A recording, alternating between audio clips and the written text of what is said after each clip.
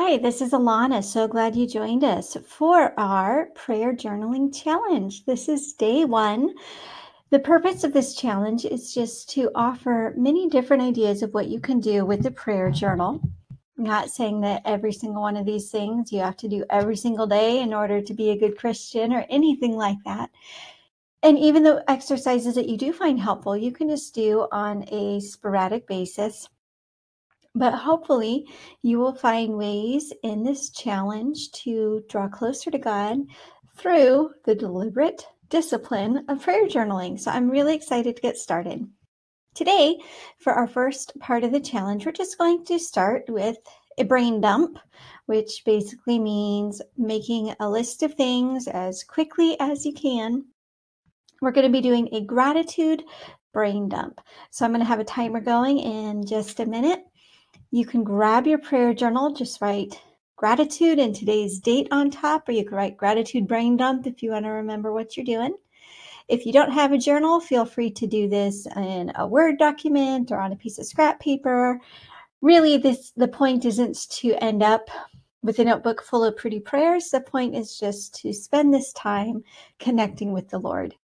So when the timer starts, you're just going to be writing as many things you can think of that you're thankful for. The things that we often take for granted, some of the physical blessings you have. Let's also not forget our spiritual blessings, the fact that we have this gift of prayer, this gift of salvation, and really anything that comes to mind. Don't force yourself to feel like you have to be very profound and deep and theological. If you're thankful for your fuzzy bathrobe because it feels great, throw that on there. If you're thankful for your coffee because it's delicious and helps you get through the day, throw that on there just as things come to mind. The purpose is to just write as many things as we can. And really what we're doing is just training ourselves to focus on all the blessings we've been given. So let's get started.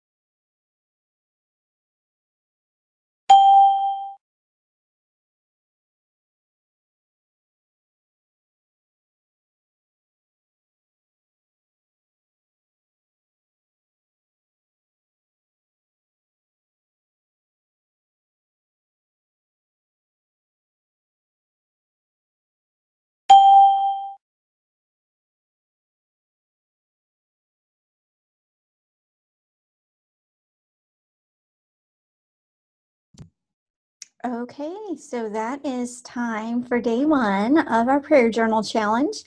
This is one of my favorite ways to use a prayer journal.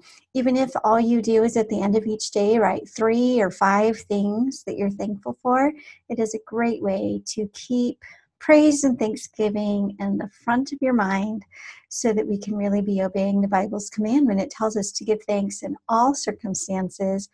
It's also a great way just to train ourselves to be focusing on the positive and not to be taking God's blessings for granted.